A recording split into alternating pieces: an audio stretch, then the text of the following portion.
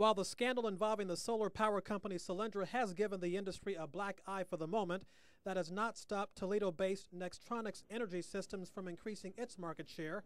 Workers are right now making the equipment for one of the biggest energy projects in the state of Ohio. We're partnering with American Municipal Power for a 4.2 megawatt project in Napoleon, Ohio. The deal will lock in Napoleon's energy costs at a set price for the next 20 years. The value of the contract, from our point of view, is well over $1 million.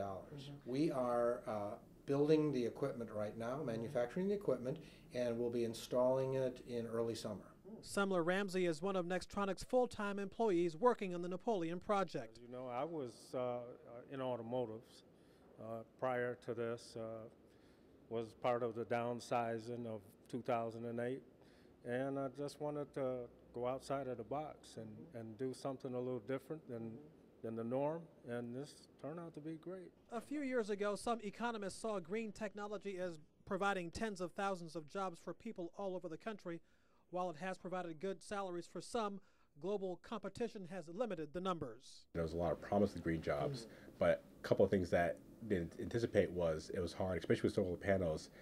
China was very competitive, and in a lot of cases that a lot of firms who wanted to use solar panel technology went over to China instead of coming here.